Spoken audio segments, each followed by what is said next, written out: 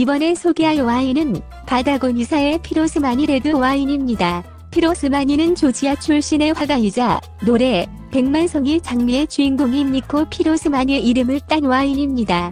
피로스마니 이름으로 화이트 와인과 레드 와인이 나오는데 레드와인은 사페라비 포도품종으로 만들어졌습니다. 세미 스윗보다는 조금 덜 단 맛이에요. 한국 사람들이 일반적으로 와인하면 생각나는 살짝 달콤한 맛 정도입니다.